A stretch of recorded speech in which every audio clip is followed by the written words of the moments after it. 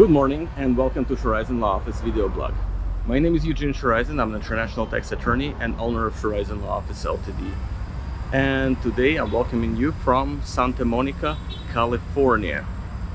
Now, yesterday I had a very interesting conversation, and that conversation gave me an idea for a whole series of blogs about steps that you should be taking if you think about moving to live outside of the United States. Now, when you leave the United States, you need to take into consideration three very important topics. First, the laws of the new host nation.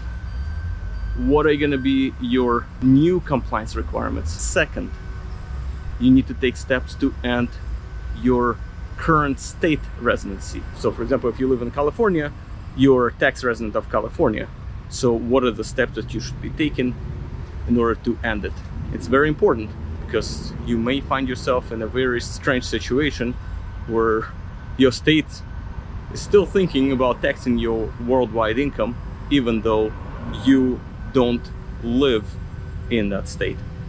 And then finally, and perhaps most importantly, you need to understand your US international tax requirements that will apply to you once you move outside of the United States.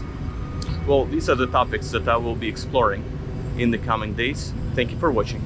Until the next time.